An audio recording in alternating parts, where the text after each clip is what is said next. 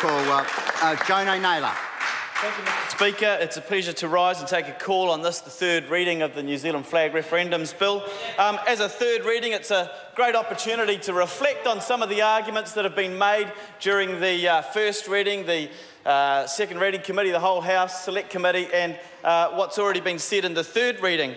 I just got to pick up for a start, though, on the last comment that Mr O'Rourke made in the previous speech, where he was inciting, I guess, civil disobedience in some way, shape or form, encouraging people to spoil voting papers or not to vote at all. I hope that he does remember to tell them, if they're not going to vote the first one, to make sure they do vote in the second one.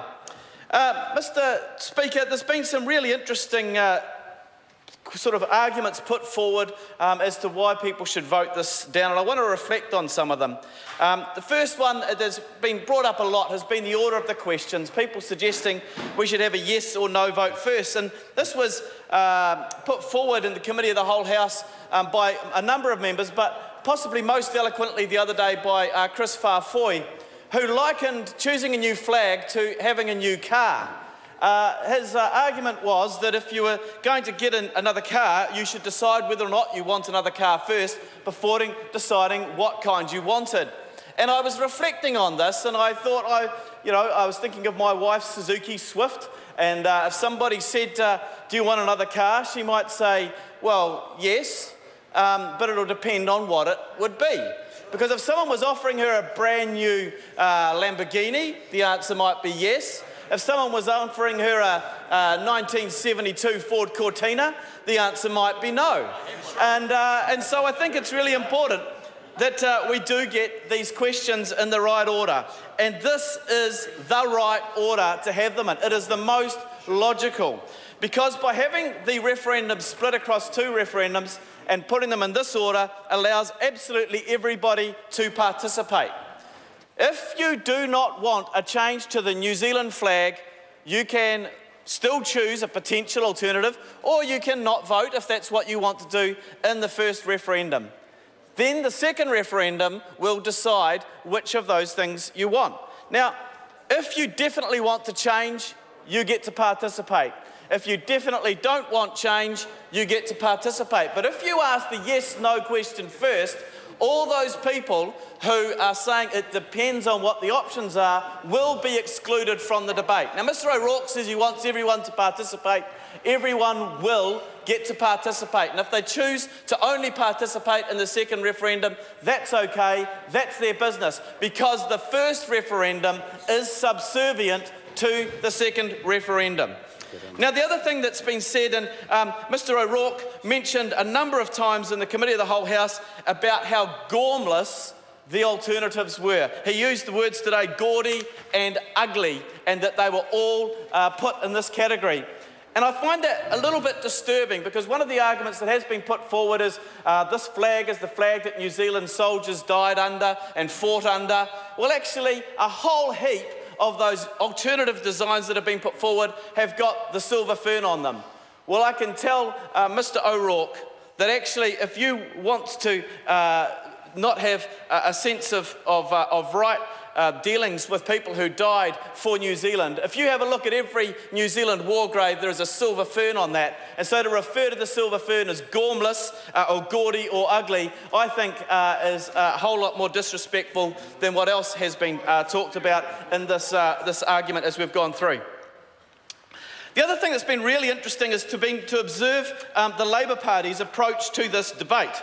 Now, at least it was quite good in the Committee of the Whole House the other day. Mr Lees-Galloway finally, because not many of them have been willing to do it, admitted that it was the Labour Party policy going into the last election to change the flag. We did invite him to read out what it said, and he declined, so I'll do it for the House right now, because this says Labour will review the design of the New Zealand flag involving flag design experts and with full public consultation and involvement. So that's okay, and they were talking about that, and that's all right. But the argument that he put forward, and it's been put forward again by Mr Robertson today, saying defer it for 5 years, and Mr Mallard was referring that perhaps we defer it further. That's kind of interesting, because if you read the next line in the Labour Party policy, it says, we believe that the time has come for a change. It doesn't say we believe that in 5 years' time the time might come. Their policy says, their Labour Party's policy says, we believe that the time has come for a change. And so I think that's kind of fascinating. And the other thing that they keep talking about too, you see, is that it's a vanity project. Vanity project of the Prime Minister. Oh, it's vanity. Oh, it's all down to the vanity of the Prime Minister as to why we're doing this now. Well, when somebody, as I said the other day, put this in the Labour Party policy, whose vanity was it then? Because that's what they're telling us. It's all about vanity. It's all about vanity. And so it was in the Labour Party policy. Whose vanity was it then? The other thing that's been really interesting, during the 2014 campaign, their then leader, I keep losing track, but their then leader, Mr David Cunliffe, kept accusing the National Party of stealing Labour Party policies. And so now we have got a bill before us right now that is absolutely in black and white, or red and white if you print it off in colour, Labour Party policy, and they want to vote against it. I don't understand it. There is no logic, but that's the Labour Party for you. But anyway, so what we've heard from Mr O'Rourke already, we've heard from the Labour Party today again, is the Prime Minister's got it wrong. This will be the end of the Prime Minister. He's forcing something on the people that they don't want.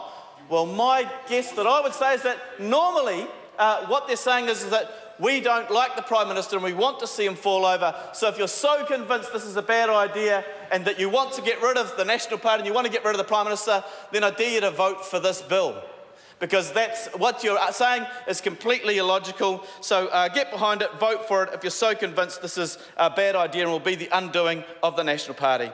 Mr Speaker, what is this bill about? This bill is about, for the first time in New Zealand's history, the first time, we've had 3 flags before, they've all been chosen by the government of the day or by others, but for the first time, New Zealanders will get to choose what their national emblem is, what their New Zealand flag is. They will get to choose. They may well choose the 1902 flag, the current flag that we have now, and that will be their democratic right.